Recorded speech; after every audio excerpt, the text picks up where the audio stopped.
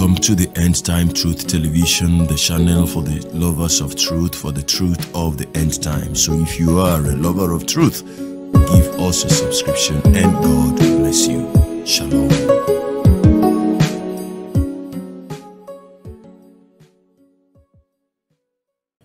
Hello everybody, good morning, good afternoon, good evening. God bless you and bless you and bless you in Jesus' name. I bring you greetings in the name of our Lord and Savior Jesus Christ. I hope this video meets you well. Recently we have had some reactions trailing the purported confession of Pastor Creflo over his admission that he had actually made mistake in some of the things he has taught his congregation about tithe. And so he went ahead to ask them to throw away every tape, burn every book, and whatever material that he has taught them in the past, with which he has taught them in the past.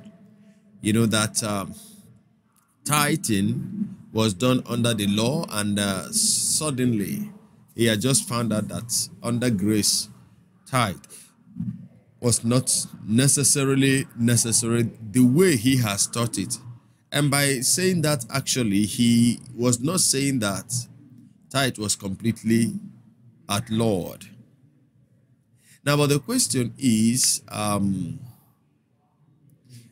said that, I just want to do a follow-up video. You know, I've done a video where I said that those people who are calling him out to return all the tithe he collected, I think that would be so harsh and misplaced, and that is my own opinion. The most important thing is to find out, the most important thing is for him to have whatever he did to have come out from his heart. If it came out from his heart, you know, since there have been some kind of dissenting voices about it, people expressing divergent opinion about it. Some are for and some are against, and some are actually very angry, you know, at him. I'd like you to, listen to that version of his story again, as it has to do with him saying what he said in his church. I want to start off by saying to you that I'm still growing, and that the teachings that I've shared in times past on the subject of tithing were not correct. And today I stand in humility to correct some things that I've taught for years and believed for years, but could never understand it clearly because I had not yet been confronted with the gospel of grace, which has made the difference. I won't apologize, because if it wasn't for me going down that route, I would have never ended up where I am right now. But I will say that I have no shame at all at saying to you, throw away every book, every tape, and every video I ever did on the subject of tithing, unless it lines up with this. I've done some corrective teaching in the last. All right, this is not new. You have heard it, and there are some dissenting voices. There are some that have been able to pick some kind of pride in his so-called confession, in that he didn't actually come out boldly to say to his congregation that he was sorry.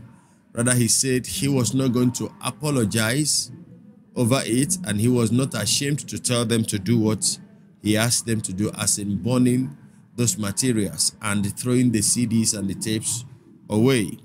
Now the question is, has he actually repented from all these things? Has he truly come out from the influence that money seemed to have had over him? Now, for instance, Creflo Dollar is one of the very rich American preachers, and seeing him so overjoyed in this video that I'm about to play to you now. Creflo Dollar is well known for preaching a false prosperity gospel. He once walked on money. I bet I walk on this money. Woo! Woo! Woo! Woo! Put some money. Hey! Woo! No bills are paid. However, he admitted recently that what he taught regarding tithing was wrong. Pay great attention to every word and decide for yourself whether he sincerely repented for not only cheating his gullible followers out of millions of dollars, but also for preaching a false and heretical prosperity gospel. Can we conveniently say that Creflo has repented? Now, these questions are very, very necessary, because there is a difference between one saying, I have misled you in the things I taught you about tithe, but then now I am still holding on to the way I get money from you. Getting money from persons with this kind of trade by barter thing that they teach people, you know, and some persons would not do the things they are supposed to do for themselves. They live on giving and sowing seed. That's giving to the pastors, sowing seed to the pastors, because they are hoping that there will be some kind of money doubling effect tomorrow. At least that is what their men of God have told them. Now, and you discover, like Apostle Takim put it, he said, these things will never prepare you for the next life. And you keep giving and giving and giving, and the guy keeps smiling to the bank. You keep smiling to hell. You see, because the issue of bring God, and they collect from everybody. They collect from the poor, because every poor is actually very eager to be rich. But then the question we fail to ask, we who they collect from, has been the rich men in town that don't even know Christ. They don't even know God. They don't even believe in God. And don't come to tell me that, you know, all of them were given money by the devil, by Satan. Don't come to tell me that. The question is, were they actually, did they give? To whom did they give? But remember that I have not had issues with giving. I have issues and problem with manipulation. I just did a video where the wife of Passion Java has also added another thing to the list, that if your prayer life is weak, when you pay money, $1,500, that can break the altar that is making you prayerless. You see, so we need to ask that question. And I have a video here where a white man is already asking the question, and also to address the issue of him not being able to at least say the word, I am sorry. Well, I'm not so particular about that, but I am very particular about, let it not be that he just stopped, you know, his manner and ways of collecting tithe from them. But then this other part that is even more lucrative than the tithe itself. I'd like you to listen to this white man here. He says, I won't apologize, because had I not done all of this, had I not been wrong for all these years, I would not have arrived at where I've arrived today. I won't apologize. I'm not going to apologize. Creflo, do you have any self-awareness at all? Your whole ministry, your entire ministry has been one for decades of teaching word, faith, false theology. Sow a seed, reap a harvest.